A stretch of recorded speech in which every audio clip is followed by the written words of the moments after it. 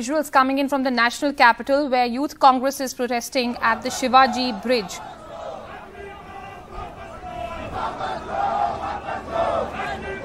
We believe these are Youth Congress workers there who are protesting against the Agnipath military scheme. They are in fact standing at the rail track at the Shivaji station.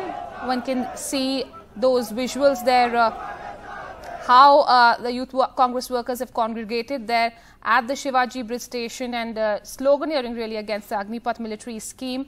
In fact, they've stopped a train in the national capital. We believe information is at the moment trickling in as to what's really unfolding there.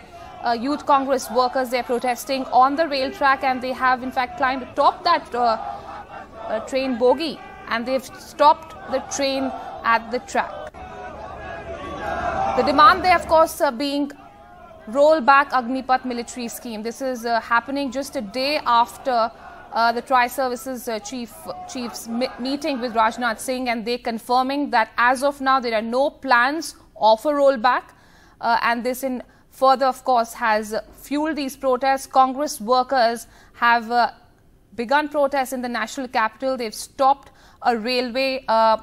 They're standing by at the rail track. Stopped a train is what we are in fact told at this point in time. We're trying to in fact get in more information at this point in time, but the backdrop, of course, here being the Agnipath military scheme, the voices that are growing against the Agnipath military scheme, sloganeering there taking place, police officials trying to maintain peace and order there at the Shivaji Bridge station, and this is happening even as a Bharat Bandh call has been given by supporters from across the country.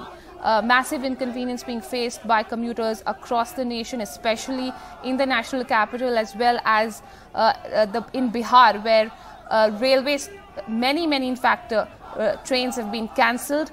Remember, the epicenter is Bihar, and what is important to note here, that railway stations, trains have been specifically targeted by these protesters, and yet again in the national capital we are seeing these protesters are gathering at a railway station. They are protesting on a rail track. They have stopped a train, and in fact they're creating absolute chaos there at the Shivaji Bridge station. We're trying to get in more information as to what really is unfolding there, but considerable number of workers there, the Youth Congress workers there, congregated at the Shivaji Bridge station.